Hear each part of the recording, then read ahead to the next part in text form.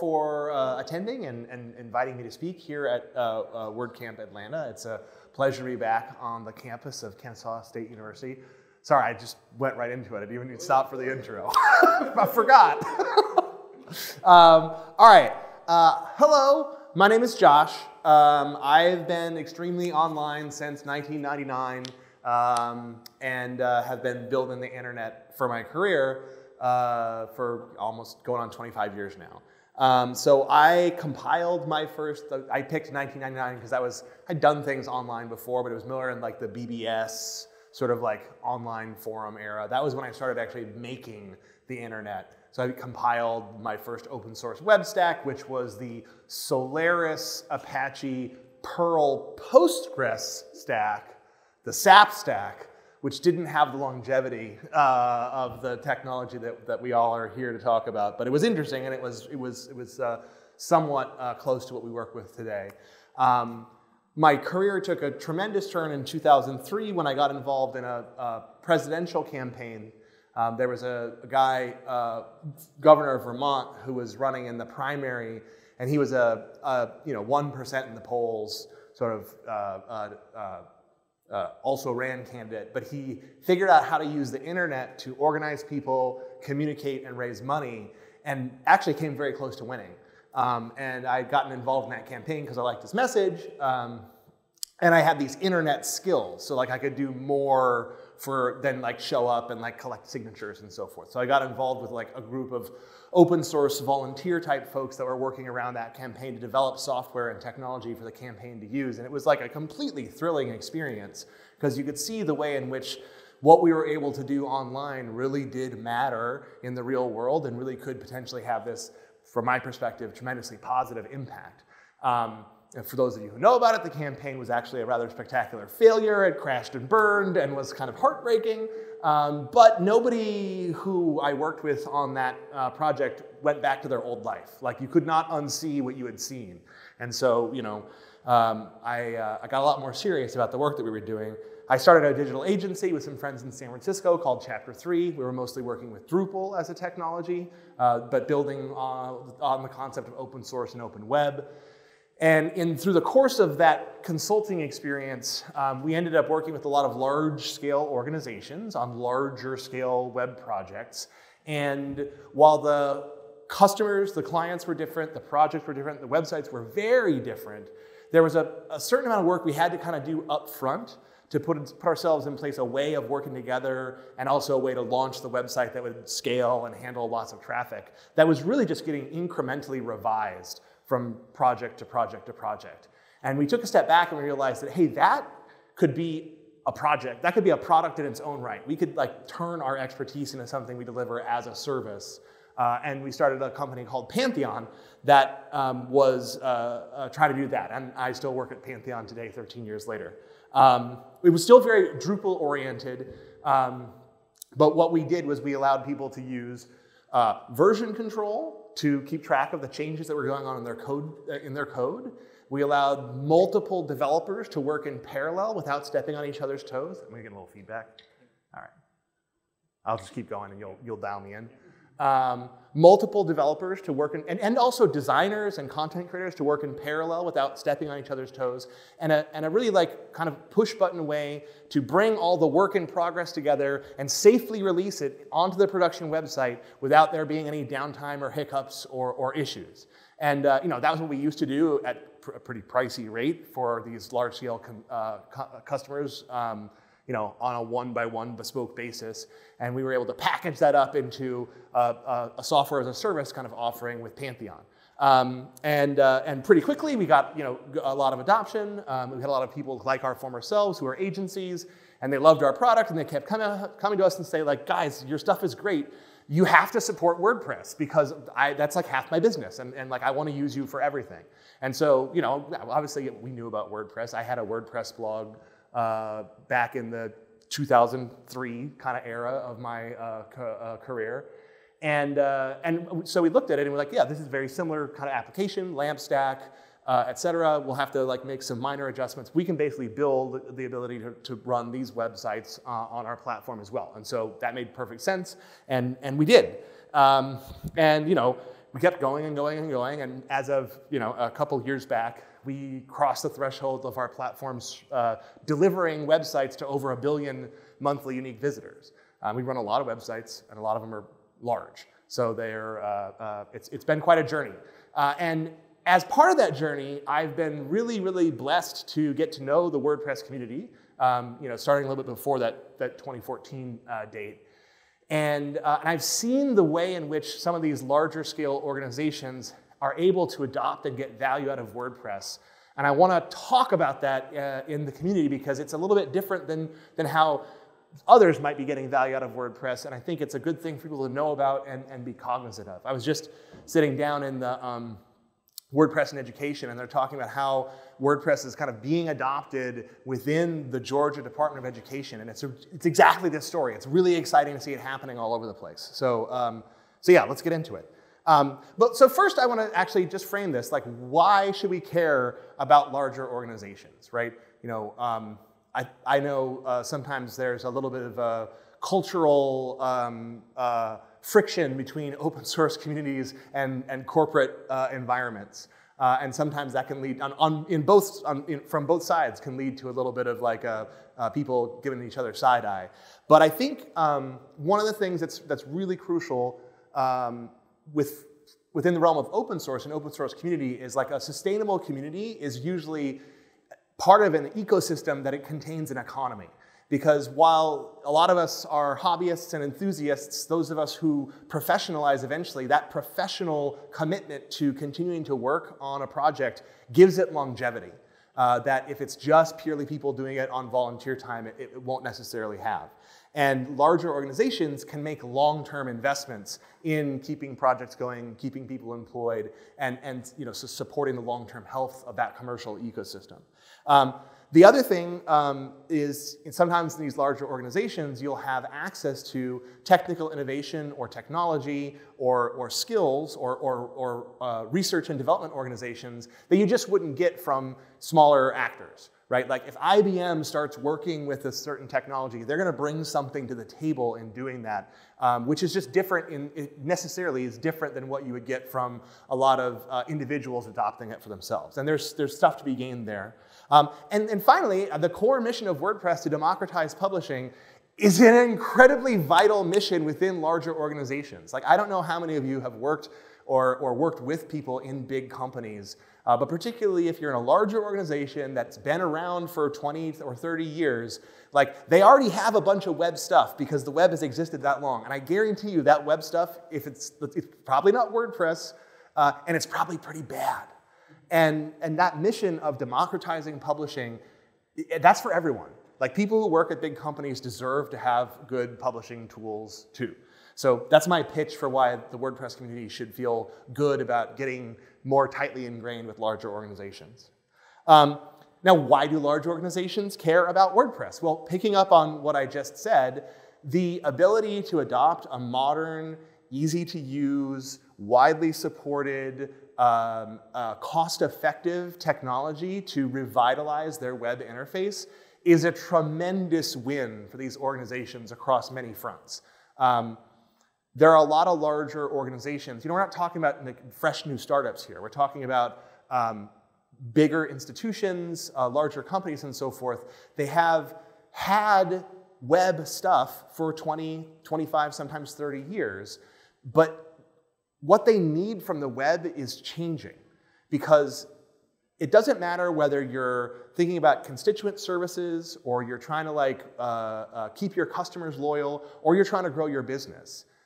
The touch points companies have with people are now almost 100% digitally mediated. And when companies communicate with individuals, they're usually increasingly doing so with the idea of someone taking action. They're not just trying to get them to look at an image or, well, they are, right? People do advertising and billboards have a place in the world. But increasingly, the communication between companies and the people out there or inside the companies are ones that are have an action associated with them. There's a call to action in marketing speak. And calls to action are clicks, and clicks go to the web. And if the web is this legacy, lumbering, not usable, off-brand dysfunctional behemoth, it's very, very hard to get anything done.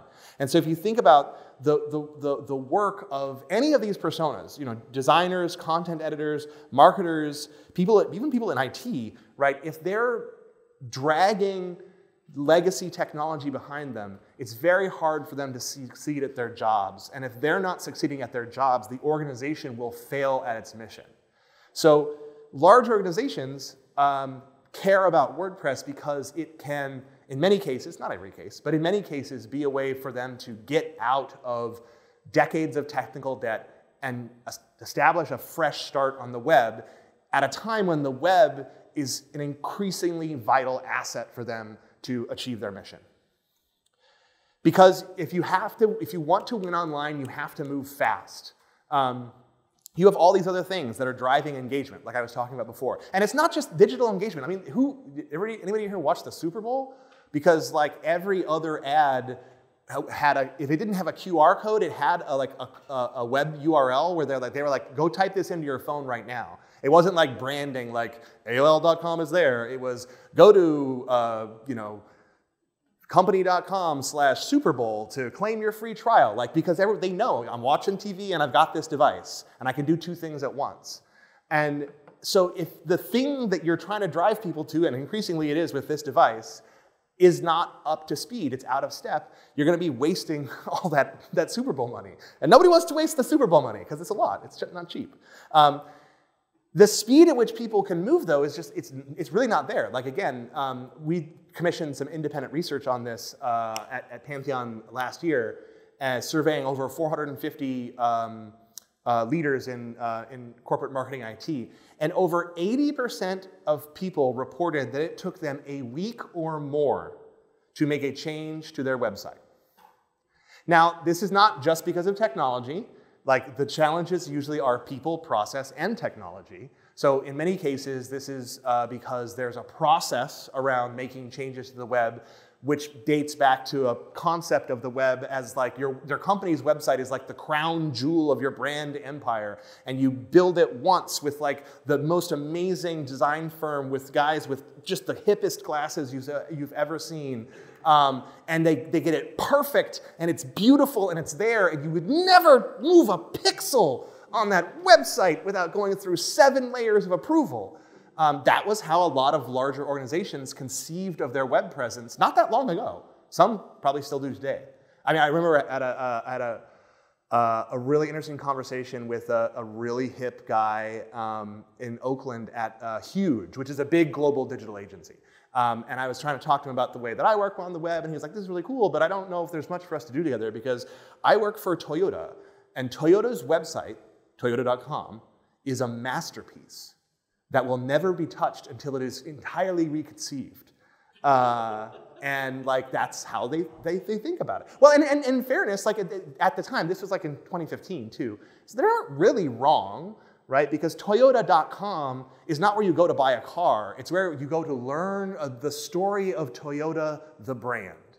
And a lot of this stuff, a lot of the reason for this slowness is there is like, in some cases, I actually think for the Toyota.com, I asked them, there is no CMS. It was just static HTML at the end of the day, what they produced. Because again, it was like it was a perfectly delivered artifact. So that's both people, process, and technology. In some cases, you just have bad technology. It could be bad, like really poorly implemented WordPress. Like, we've all seen it, right? Like, I'm not trying to throw anybody under the bus, but we've all seen those builds that are like, okay, so I need to post some content. Let's if you like in organizations that have one of those kind of wonky, idiosyncratic CMS implementations, there's like 1 or 2 people that actually know how it works, and they're busy with like 17 other things too, so it just kind of goes into a queue, and when they get to it, they get to it. Or like this is like, older enterprise CMSs like Vignette and so forth have this problem in spades, where it's like, we file a ticket with IT to change the copy. And then there's other cases where it actually really is like, just like teams are on a line. Like, people will just bicker about what change to make. And like, the technology is not in the way. They could do it anytime they wanted to, but they can't get on the same page. Regardless, this is not a recipe for success, given everything we just talked about the importance of velocity. And yet it's something that a lot large organizations have just kind of like, they've gotten beaten into submission on this. There's a kind of a Stockholm syndrome that takes hold when it comes to the web, where people are so used to it being just lagging behind and kind of broken, and we'll get to it next year. You know, and I think the increasing awareness, especially in these enterprise organizations, that there is a better way, that you could really democratize publishing and it would be a good thing to do, is important. I think it's going to actually make a lot of people not just more successful, but a lot happier.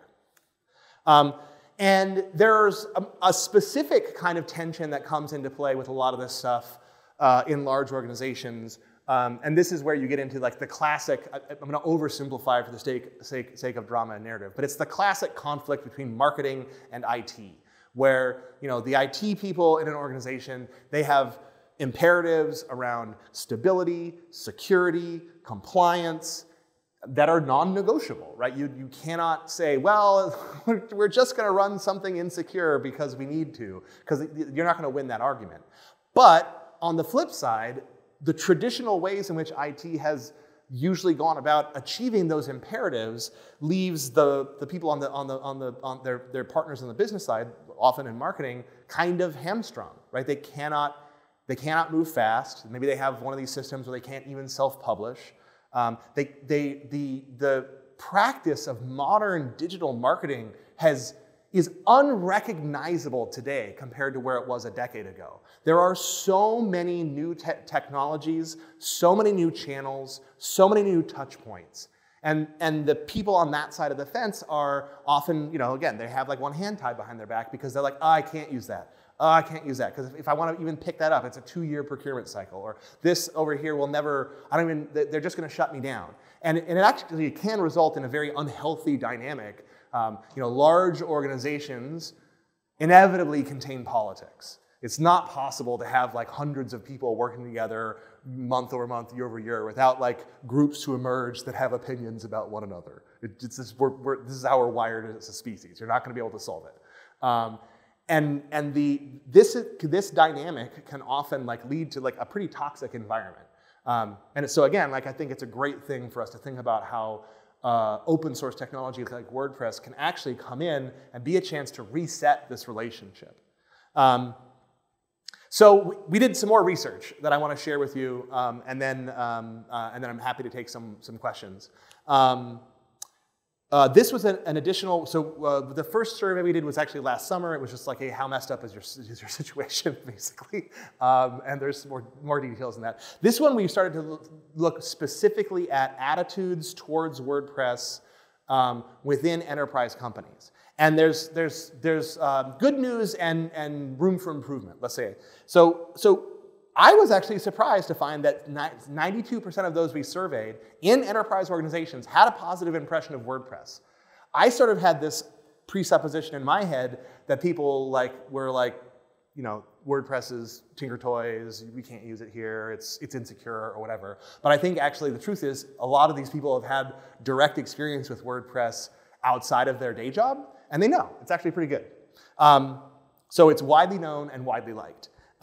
And 80% of them said WordPress is enterprise ready, which, you know, everybody has their own definition of what enterprise ready means. But that seems to be like a positive signal from, can WordPress find adoption within these organizations, or is it just going to get like blocked at the door? Now, only 34% of that, though, strongly agreed with that statement. So there were a lot of people that were kind of a little bit wishy-washy in the middle, like, well, is WordPress enterprise ready? I somewhat agree with that. And I'll get into some of the reasons why in a second, but that's one of the key areas of opportunity, I think, for those of us who work in this space or who want to work in this space to focus on. And 60% of them currently use WordPress somewhere in some capacity. And that's another piece that we'll talk about, because the way in which WordPress gets adopted is, you know, there's a kind of a maturity model that goes along with that in these larger organizations. But this is like good initial findings. The recommendations sort of that the survey company put together for us around this were, you know, to focus on how WordPress, the first piece was to focus on WordPress connects into other really important systems like CRM, how it can be customized to meet people's needs, how to do governance with WordPress, how to keep track of multiple sites and oversee things. That's a really big, important imperative. The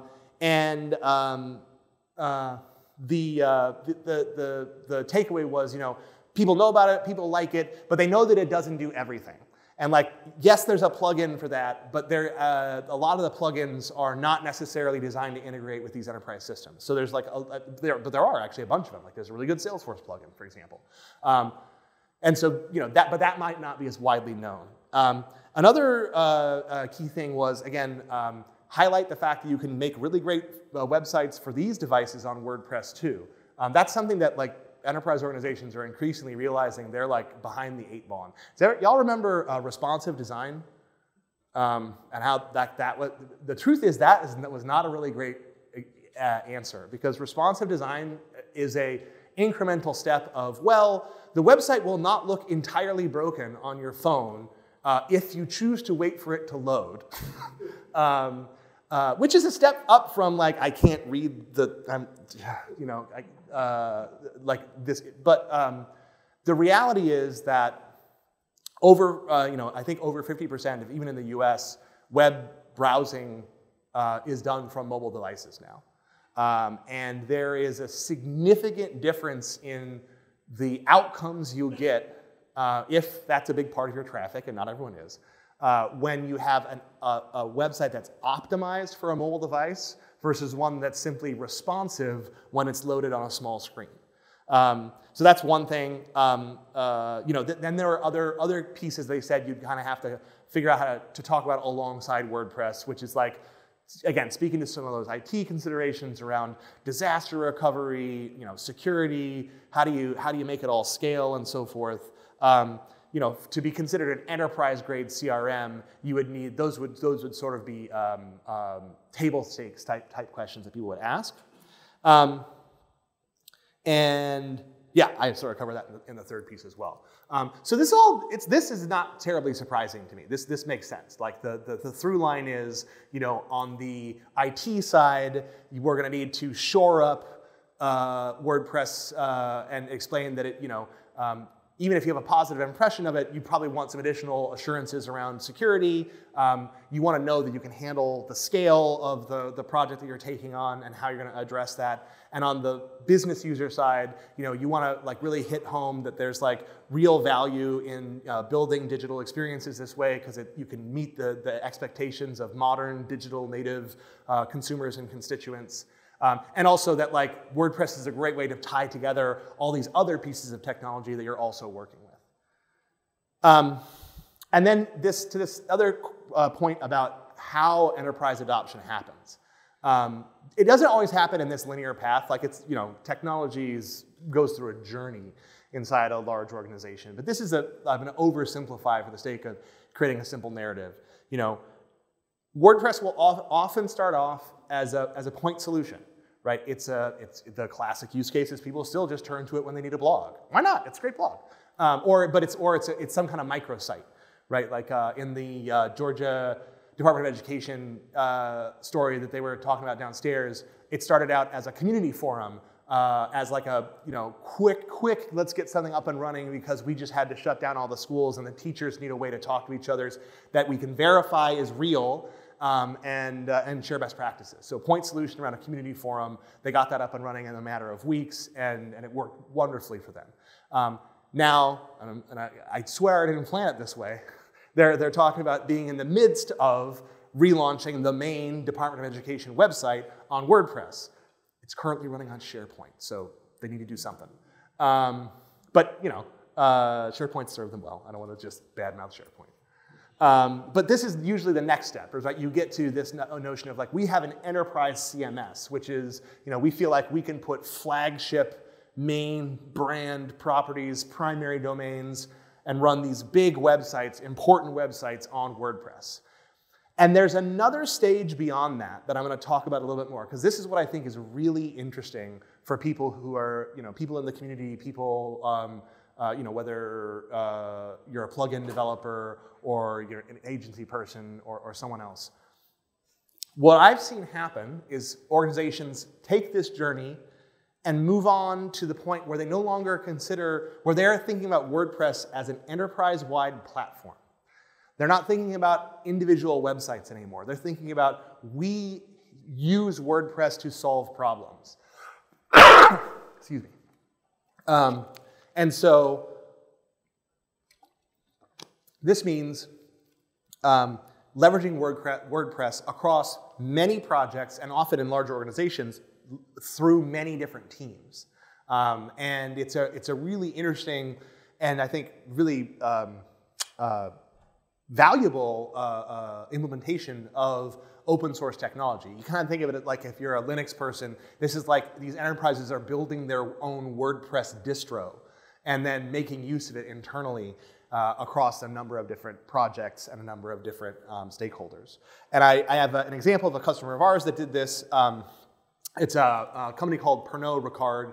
They're headquartered out of Paris, but they have it's a holding company that owns, I think, like 250 alcohol brands, including a bunch of brand names like Absolute Vodka and so forth. And we started working with them like a while ago. I think it was 2015 or so forth. And they were at that stage in the state that a lot of large companies are, where a lot had happened. They had been growing really fast. They'd done a lot of acquisitions, and as a result of that, they had this like totally chaotic landscape of technologies. And they also had this world where the central IT team that ultimately was the bag holder for all of this was not empowered to set standards or provide guidance. Like they have all these different brands, and sometimes even the same brand within a different geography would just go out and hire their own agency because they have a campaign coming up and they need this website up and running. And if you can't tell me no, I'm just going to go do it, because the dynamics in the business were such that IT just didn't have that kind of power. It was more decentralized, and so they were just really stuck because they had this total cluttered pile of technologies, and they were constantly getting new things thrown over to the wall at them because it turns out that Ballantine's whiskey took off like a rocket in Poland, and somebody local built 10 websites to support the different campaigns they did around them. And guess who owns that forever? Them. And so we started working with them on developing a web platform that they could use to, not only to rationalize their existing project portfolio, but to get ahead of the needs of other people in their organization to say, look, you want a campaign site, here's how you'll do it. We use WordPress in this way. It comes pre-configured with all this stuff. We know how to maintain it long term. And over the course of many years, this was not like a project that happened overnight, but they got this really, really great kit together. And the central team now has 2 engineers that are supporting 225 plus sites, and they're happy about it. And they are working with all these other little stakeholders in the organization, and they can get a new campaign site spun up in an hour. And it's been a tremendous success story for them. And this is a quote from the leader of the guy who helped this transformation come about, talking about how he arrived at the decision to go down this path. WordPress came out as a winner due to its affordable costs, the ease of content management, and the agency partners' expertise and experience. Our goal is to be flexible to different development styles. We didn't want to end up in a situation where the platform was unpopular amongst our many global agencies and teams. So they were able to strike a balance with WordPress, where they had some amount of governance over the things, but they also let all the stakeholders do their own thing to a certain extent. And I could tell you, having worked with Ian for years, just mistakes were definitely made along the way. It wasn't perfect, but it was so much better than what they were dealing with before. And that would not have been possible without, the ability of, the open source sort of core CMS to it's not just actually the open source. That's the other thing that's great about WordPress that I sort of alluded to in the why do large organizations care about it. But the popularity of WordPress and the wide availability of expertise and talent around it is a huge selling point, especially when you consider that the other solutions that most of these organizations are considering are like enterprise-only software that there's like 500 people on the planet that know how to implement, and 429 of them work for Accenture. It's like, it's tough, right? You're like, oh, I'm gonna get in the van. We'll get your implementation plan going. And this is what I'm talking about, these DXPs. This is what the category is called in the industry. They're not really delivering the goods. Like, this was something that really came up in the mid-teens. And it was based on this notion that there would be these all-in-one vendors that would give you everything you needed for your web experience. And that's was not a silly thing to predict, because it had happened in other software categories before. Like, you look at what Salesforce did with CRM, and that's very successful doing that. But there's two things I think that are different and really different about the web and the world that we inhabit, which is one, we're talking about user experiences at the end of the day. User experiences don't want to be commodified.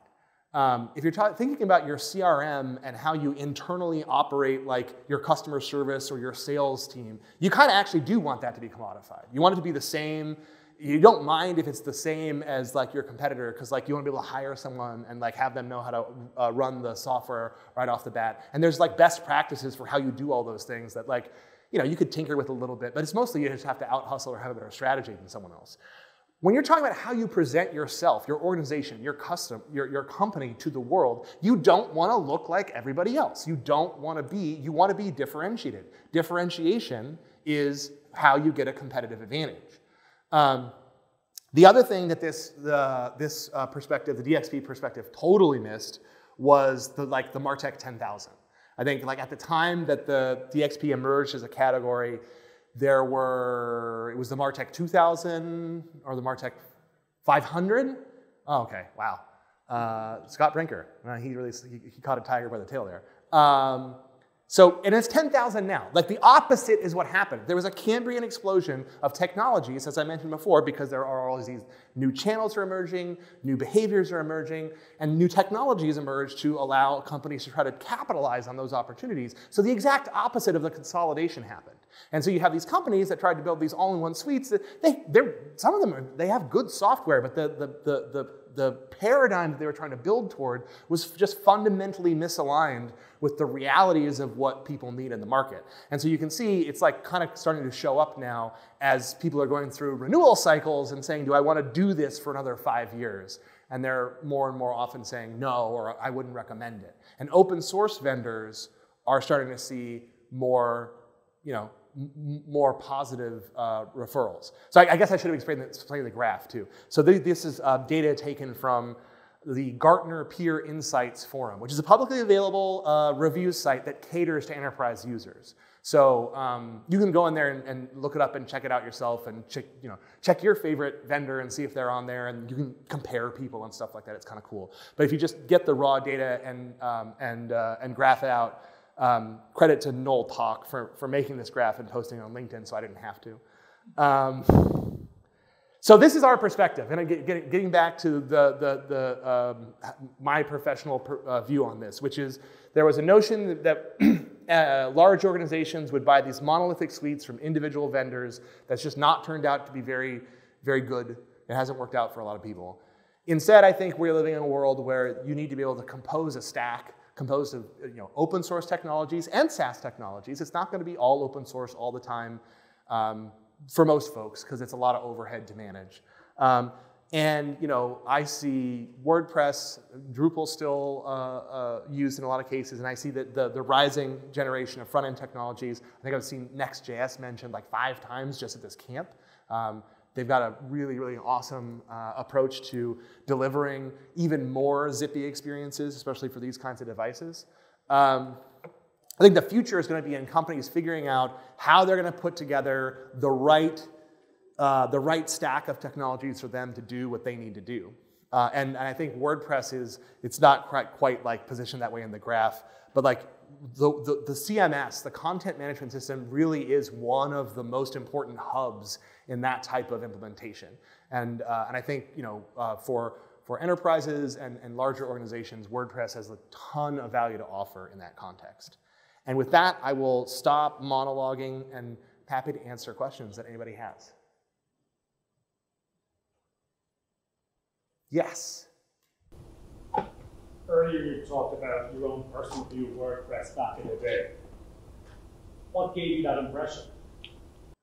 So you're a perfect target audience. So the question was, I talked about my own perception of WordPress back in the day and what gave me that perception. So I would say it was primarily driven by my own experience with WordPress in like circa 2002, 2003. Actually, I had a BB Press blog that I upgraded to WordPress. And that was just, you know, you work with the technology once, you just kind of, that's the data point you have in your head. And then I will also say, and this is something that is actually changed a lot, and that's great. The like, sort of like, well, we don't need to support the latest versions of PHP because we're WordPress and the rules, like, I don't know, I don't want to, the kind of misalignment between PHP and its progression and WordPress that was happening in the later aughts, that also I think contributed to my perception that it was like maybe not ready for prime time, fairly or not. I think those are both data points that put that in my head. Happy to say that's all been resolved. Yes? You were at one point talking about large organizations and security concerns. And I've worked for a number of large corporations that deal with insurance and finance and what have you. And there's a lot of security because of personally identifiable information and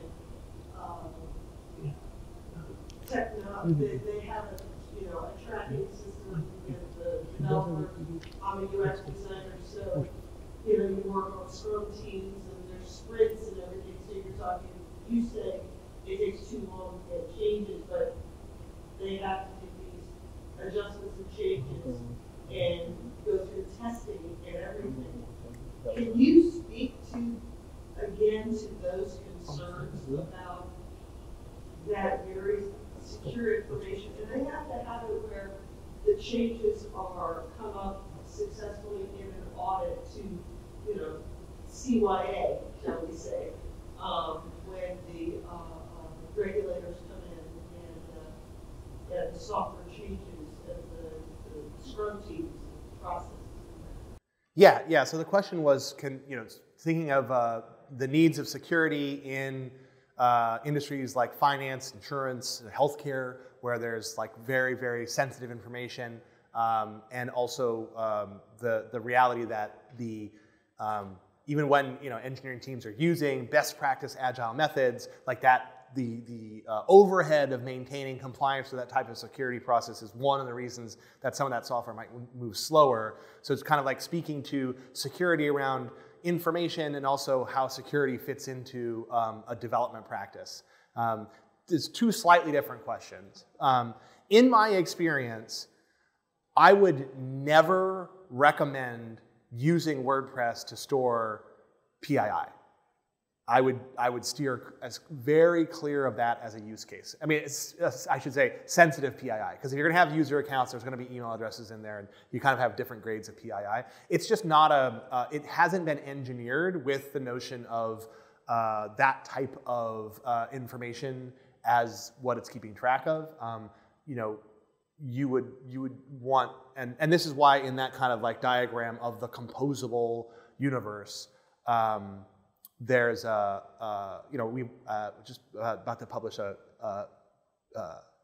Boston healthcare, the hospital associated with Boston University case study, and their whole point was we have a stack of technology that's for our web experiences that are public facing, and then we have Epic, which is where our patient portal, which is all of our patient touch points, and we keep those very, very segmented, and the handoff points between them are carefully managed. So really there's like, on the one hand, I would say, sometimes people think about this and like, oh, we can't use WordPress because we have, this type of information that you wouldn't necessarily want to keep there. And the answer is like, well, you usually have multiple systems when you're dealing with that type of information. And I guarantee you that your Epic is a terrible way to represent your organization to the public and inform them about things. So you can work with both. And then to your point on Scrum teams and security testing and auditing, yeah, this is something that this is kind of my bread and butter as a business person, is trying to help bring WordPress development teams up to a lot of those standards. Because once you get a good DevOps kind of pipeline going, then you can layer in that additional sort of the DevSecOps. Like it's the automated security auditing, the code snapshotting, the ability to provide like a chain of custody for every change that was made to the functionality of the website. And then on the WordPress side, from that standpoint, when you're thinking about, some of these demands are actually made of content teams. So like my wife works for a pharmaceutical company, and for certain things that they put on the website, they have the similar requirements because they're making representations about drugs. And that's not something you would necessarily, that's one of those cases where it's good to have those extra layers of checking before something goes live. But you can build that's all just a matter of roles, editorial workflow, and an audit log of who published what when. And those are things that you can do in WordPress pretty easily. And you have to understand, are you working with high velocity content, or are you working with very content you want to be really careful about? And usually again, it's a mix, right? You're not always publishing the list of side effects for a drug. Sometimes you're just trying to get a post out in response to something that's happening in the news, or take advantage of something in a more marketing context. I hope that answered your question. That's good. That's good. I like the segment and push that. Yeah, it can be hard when organizations are used to, organizations still have a very monolithic mindset of the web has there's one tool that does all web. And it's like, that was true when there was a webmaster and that tool was tooling HTML on the server. It's like, no, you're gonna have lots of tools to do your web stuff. But they'll catch on eventually, I'm sure. Yes? Yeah? So following up on the first part of that question, and then sort of going down the inner world future projections, we've all seen the experience of perfect example of the Chinese wall between PII and medical, HIPAA compliant stuff, and marketing information. And there's been projects where you're like, right, keep that Chinese wall. And then every once in a while, they want to try to tie a record together. More and more, some of our clients are saying, we are going to do integrations with this composable stack where this wall is starting to become porous. Do you see a future where Pantheon and companies like yourself, or hosting in general, will have to start looking at creating data structures that are more fluid for this composable stack? Because even in your, giving you some context, even in your slide where you showed how composable the platform is, clients want a source of truth. So let's take out HIPAA stuff and say, if you just want to grab some stuff that's not so HIPAA from the HIPAA one, and bring it so that it's available to those other components, we need a place to do that, like a data library, so to speak, or database that's not WordPress. Is that something that you think hosting companies like Pantheon may look at, or where will that go? So paraphrase the question and tell me if I got it right. In a world where, as always happens, those clean lines of separation the business has reason to want to pass information back and forth or match records across those clean lines of separation.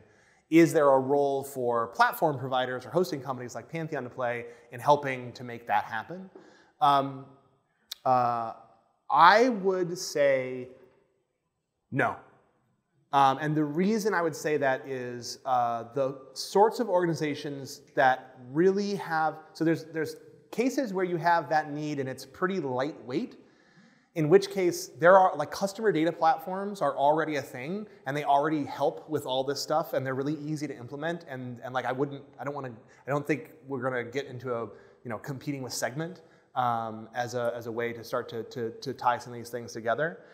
And in cases where the use case is like more significant and material, I'd much rather partner with Google Cloud Platform on feeding data out of the publicly facing web side of the Sphere into a data lake that the company is building on top of BigQuery or something else that already exists. And I see it as more of a way of, in both of those cases, the role that I think I would play or we would play is in helping to like architect the integration correctly and potentially guide people to the right partner. Right, but wouldn't you be the ones we would come to might work have to with pass. Google Data Lake and get the query? So typically, wouldn't you come to us for doing that? We would get the conversation started, but the reason why larger scale organizations want to approach that type of model is it's their Google data lake. They don't want it to be Pantheon's. They want it to be owned by them. And Amazon does similar things. We just aren't partnered with Amazon. So like the idea is you create a secure way to pass information from the Pantheon managed sphere of or WordPress managed sphere, it doesn't have to be on us, of data into a separate partition within the Google Cloud Platform that's owned by the customer. And so like it's really their data at that point. And we're just helping to make sure that it gets dropped in the right place. Yep. Other questions? Awkward Zoom length pause. Thank you very much.